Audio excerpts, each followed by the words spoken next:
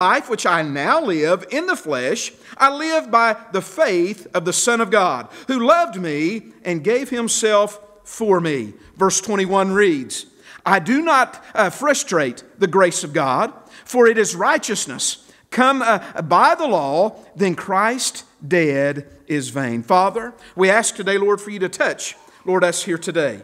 Lord, touch our lips and our minds. Touch our hearts and allow us to speak clearly and plainly. Lord, may the Holy Spirit have His way and to rule and to reign in this message here this morning. Lord, I pray today, Lord, for the ones that's watching, Lord, on our DVDs and social media. I pray for the ones that's outside and the ones that's gathered here. Lord, whatever form or whatever means that they're involved in this service, Lord, I pray today, Lord, you touch their heart and minister personally to them, Lord, whenever and however they watch this service. In Jesus' wonderful name we pray, amen. You may be seated.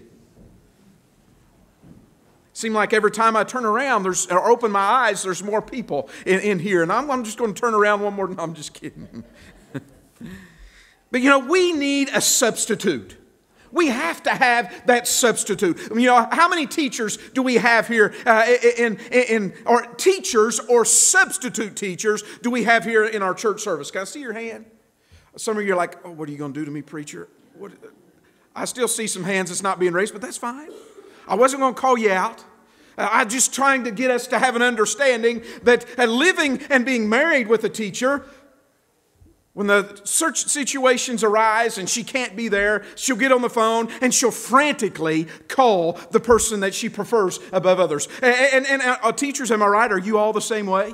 Some teachers, some classes, or some principals assign the substitute, but the school system that Brandy works in, she's responsible for getting the substitute.